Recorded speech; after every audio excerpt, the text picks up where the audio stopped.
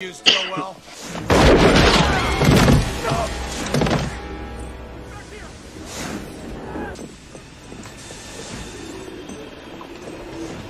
All right, Clanton. You called down the thunder, well now you got it. You see that? David Backus, former captain of the Blues, just got buried by Sammy Blade.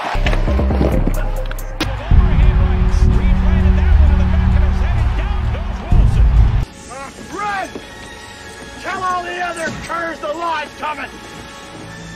You tell them I'm coming! And hell's coming with me, you hear? Hell's coming with me! Again, I am not a graphic artist. I'm an editor. That's the best I could do with that. No, but it's awesome. It's great. Good. But John, start us off with your thoughts. That intro got me pretty pumped. The first time I saw it, I was just like, you know what? You're right. Hell's coming. Hell's coming with it. And you know what? Say what you want about losing Buchnevich. I know that I've blasted Drury for the trade. I didn't think it was good. Still don't think it was good enough. At the end of the day, this team might be more balanced.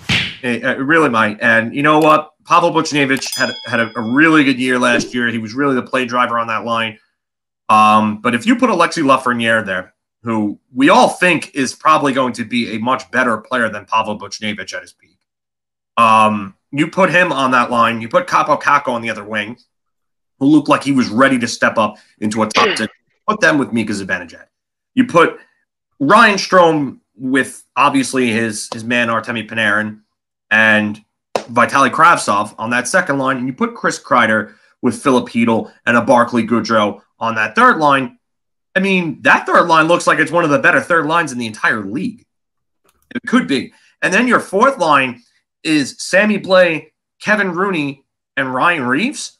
I mean, Ryan Reeves, what he does for this team, and I know everybody will say, oh, he's a face puncher, he's a goon, this and that, and he plays on the edge. Yeah, he does. But you know what? If he's a dirtbag, he's our dirtbag now. And what he does for the other players on the team is he lets them go and rah, rah, rah with their chests out like that and going around. Because you know that if anyone takes retributions or takes liberties and shots at the players on this team, they know that they have somebody that's going to go out there and do the exact same thing to the other team and find the guy that did it and punch his damn face in. So you know what? You're like if Anthony, I mean, Marc, same thing.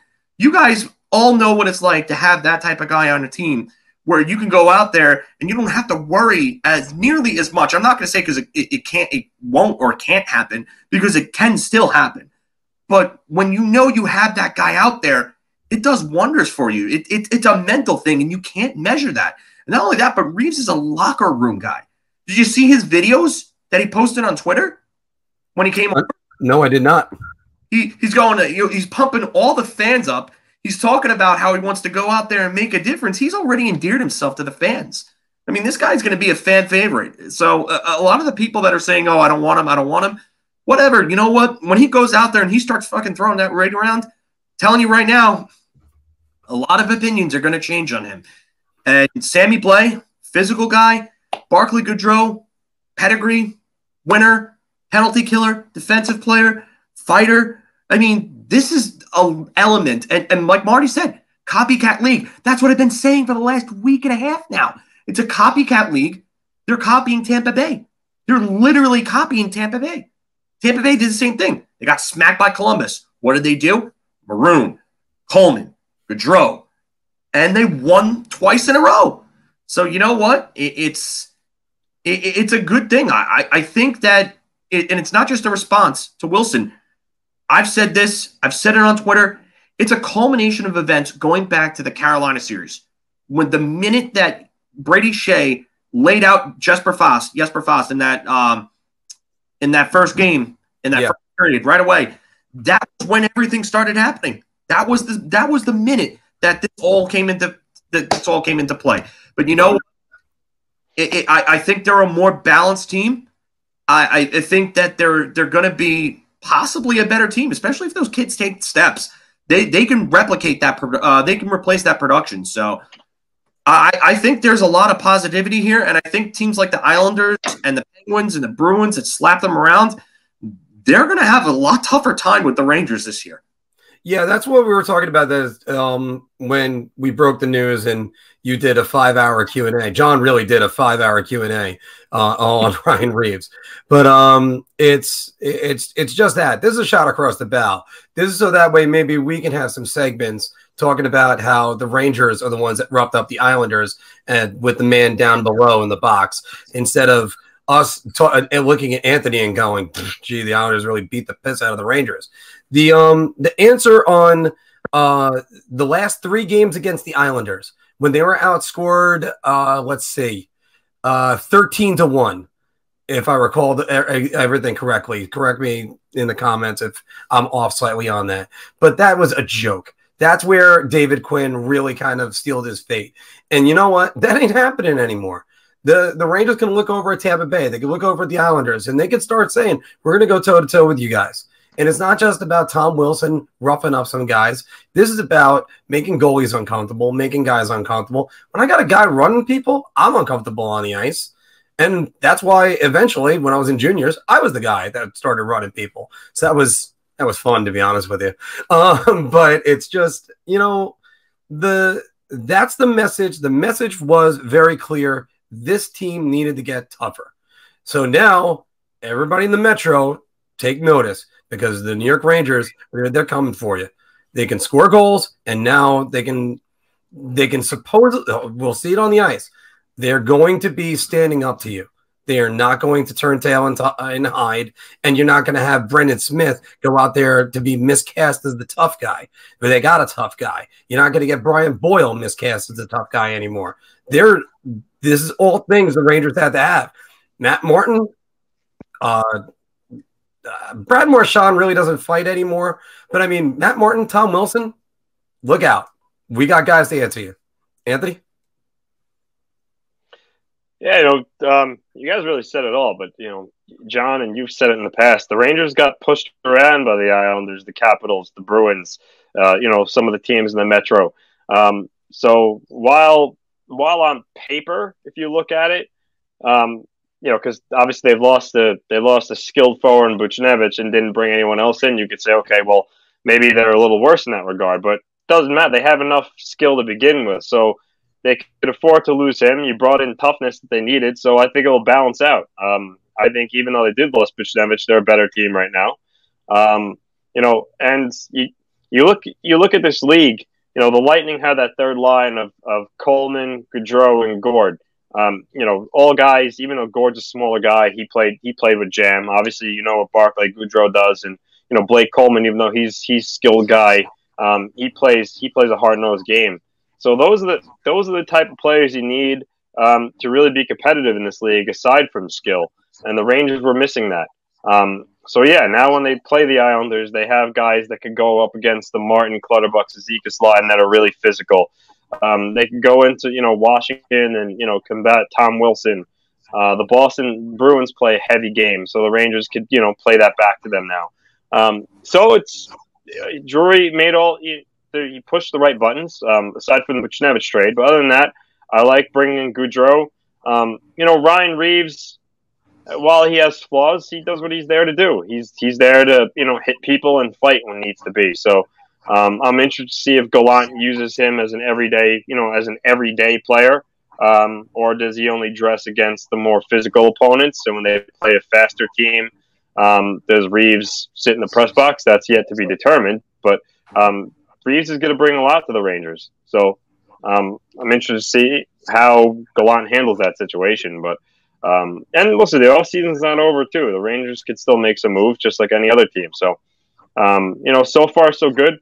If I was a Ranger fan, I'd be relatively happy. But I think they addressed the biggest weakness they had, which was team toughness. So they're good for them.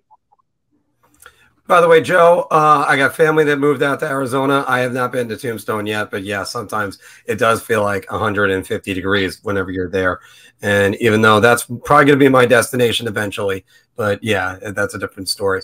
All right, so just one last round. And actually, Anthony, since you were up last, what would you give the Rangers as a grade this offseason? All right, so I don't like the Buchnevich trade. And obviously they didn't add yet, at least. They didn't add their Eichel or another top center. I like the acquisition of Goodrow. His contract is, limited, no trade. That's maybe a negative.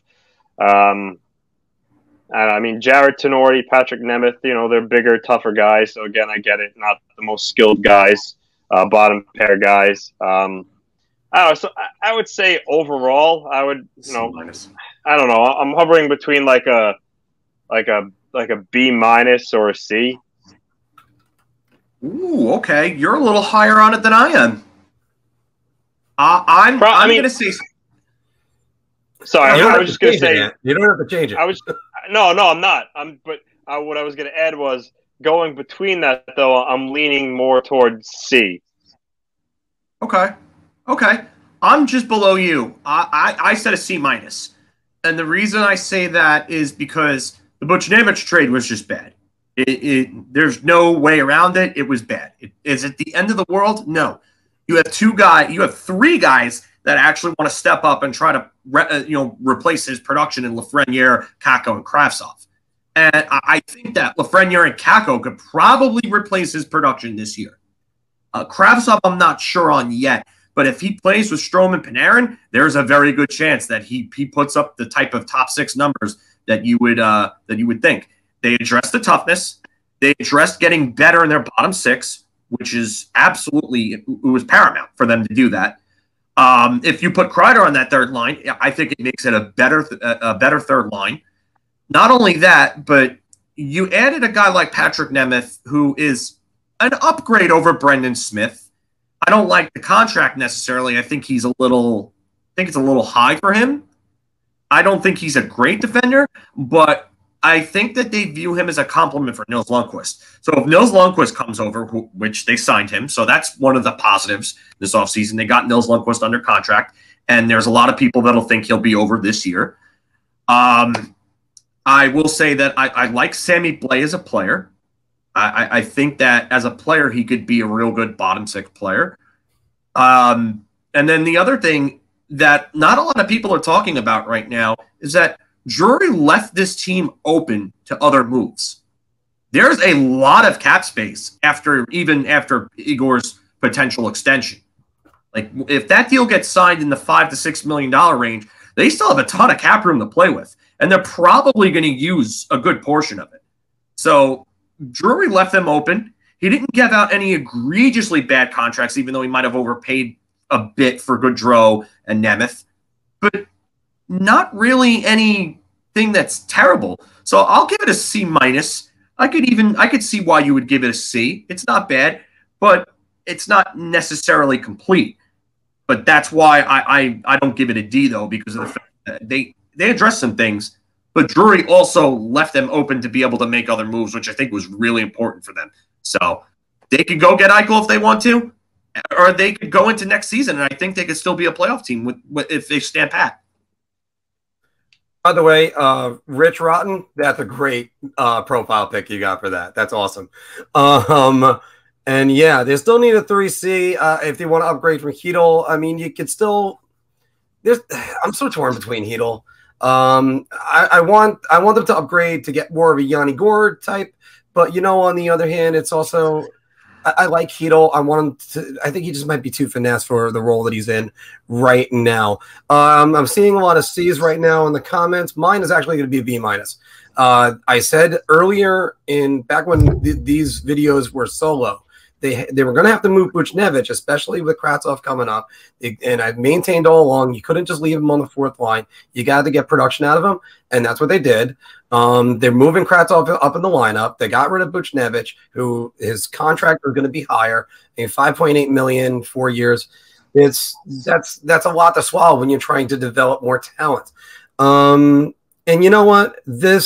Oh, by the way, Jeff, thank you very much. And they need to develop more talent, and you're not going to do that by keeping guys like Vitaly Kravtsov on the fourth line with Brett Howden. It's just not going to happen. So what they're doing right now, what they're setting up, I can't wait to see this team play right now. and especially with Gerard Gallant in there. And the one thing I was trying to get was when Kurt Russell waves to Sam Elliott, where Gerard Gallant is Sam Elliott on the train. But yeah, so by the way, if you haven't seen Tombstone, see Tombstone. And, awesome movie. And yeah, John, you're right about this too. Flexibility is the key. You now can move Chris Kreider down the lineup, Lafreniere up the lineup, and you can also move guys in and out, especially in the bottom six. Sammy Blais doesn't have to play 82 games or 80 games. Neither does Ryan Reeves, but they could play 40 each right there. There you go. Yeah, and I mean, another thing that we haven't even talked about like that, because I'm sorry to interrupt, but the flexibility, Dryden Hunt is a pretty good defensive winger.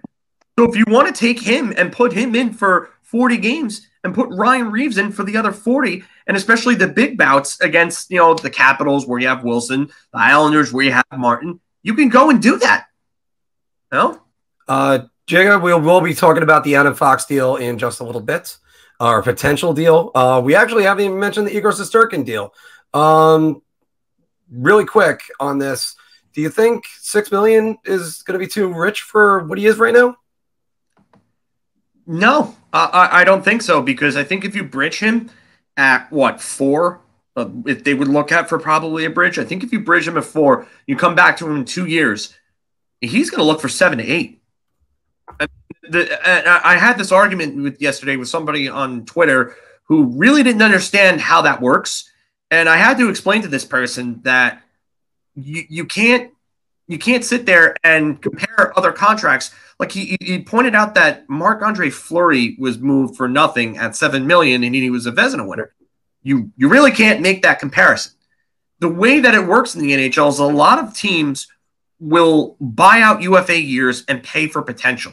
I mean, I remember when the Edmonton Oilers did it with Jordan Eberle and Taylor Hall 9 years ago, right before the lockout, before that half-season lockout. And everybody was saying, wow, how could you give them $6 million a piece? These are guys that you were gambling on getting better. And you know what? They didn't get substantially better. Taylor Hall did. But Jordan Eberle kind of never got back to that plateau. But Jordan Eberle, his contract ended up actually looking really good because the cap went up over time. And it worked out for them. So getting Shesterkin to $6 million now for 7 to 8 years actually would benefit the Rangers going forward. Because if you bridge him, come back to him in 2 years, he's going to want a hell of a lot more money than that. So don't gamble on himself. Well, those are our grades on the Rangers and their offseason. So far, it's only been about 3 weeks, although the league official year started last week, last Wednesday. So what do you think about it? I see you guys have been leaving a lot of grades so far. Keep commenting. Leave us a like. Don't forget to leave us a like as you're commenting on the Brian Leetch autograph puck. Make sure, if you haven't done it yet, to put Leetch in the comments to be entered into the drawing. Please only do it. I try to do it only once. I'm trying to keep up to make sure that it's fair for everyone. All right. But we're going to be moving on also because there's a lot of secrecy across the river, and we got to find. If you like that video, we got a lot more.